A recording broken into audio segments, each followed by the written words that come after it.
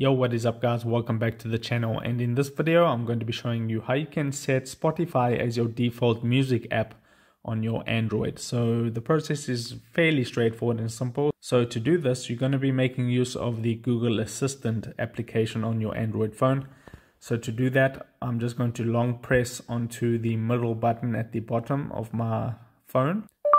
Once I do that, it's going to open up the Google Assistant, and if you just say any random thing, you'll see the option at the top right hand corner. You have your profile icon. Tap your profile icon. That'll take you to the settings page of your Google Assistant. Then just scroll down, and then you have the option here that says music. You want to tap on this option here that says music, and there you'll see the option that says Spotify. You can just tap on this Spotify app right here and then set Spotify app as your default application for your device using this method.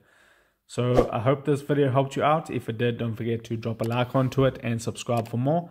And I'll see you in the next video. Take care.